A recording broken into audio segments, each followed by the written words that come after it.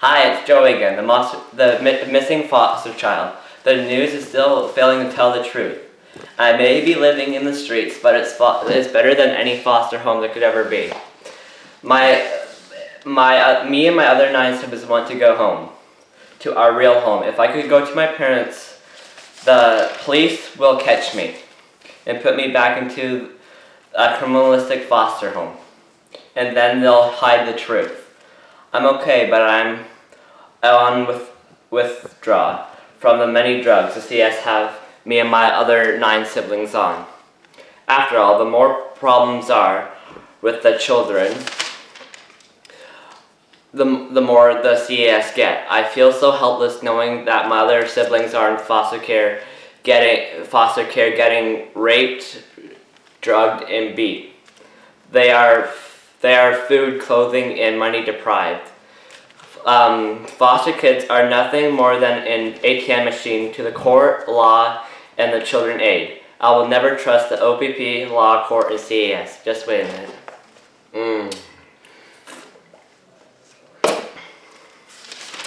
September 14th, 2012, when we all got stolen by the CS. Also, a CS worker threw me down a flight of stairs because I said I didn't want to go with them.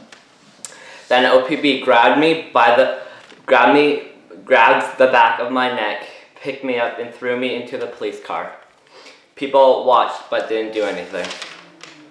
I also don't trust the CS Core OPP because my little sister got molested by a 14-year-old foster kid on Donna LeGranny's watch, which is my sister's foster mom. After my sister got molested in CAS care, they hid it and framed my real brother for it. And now he's been registered as a sex offender. The CS in court covered their own asses and ruined my family's life once again. My real parents have been trying to prove their case for almost 3 years with the best evidence in the world, but just wait, I'm thirsty. My real parents have been trying to prove their case almost for 3 years with the best evidence in the world.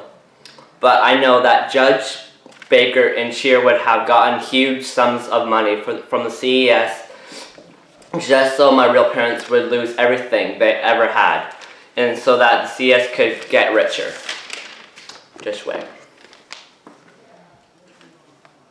The CES court, judges, police are worse than ISIS. Again, Canada Court Watch, please contact my parents at 519-586-7864. Those are my real parents. So they can tell you the whole truth of the story, so that the truth can get out. I have yet to contact you when I can. I hope the Make-A-Wish Foundation can come true. The CS have ruined my entire life. I am physically, emotionally sick. My wish is to have my entire family reunited